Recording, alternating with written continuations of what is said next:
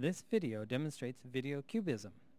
In video cubism, we imagine video data as a volume of data, and we let the observer move a cut plane through the video data at any angle they like. So here we see a volume of video data. Now, of course, we're looking straight on, and if we move the cut plane straight through the time axis, we'll just get normal animation. So here's how that looks. Now, to see that through the volume, I can rotate this volume cube, and you'll see that the cut plane is actually slicing through the volume.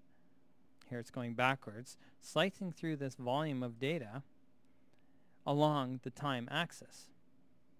Now, of course, we can change that axis to anything we like in video cubism, so that we can look at the video from all sorts of different perspectives along this cut plane. So here I'll rotate the cut plane around the X, and you can see that you get slices through the Y-axis and through the time axis. And I can rotate it around as well this way, and now we're cutting both through time, X, and the Y-axis. And we can animate this as well. So here the cut plane's going through the cube.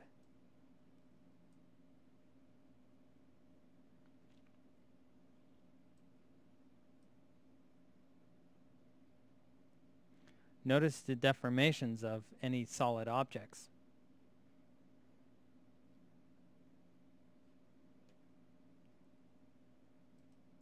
And I can continue to rotate the cut plane any direction I like to look at all the different abstract imagery that is sitting inside of this video cube.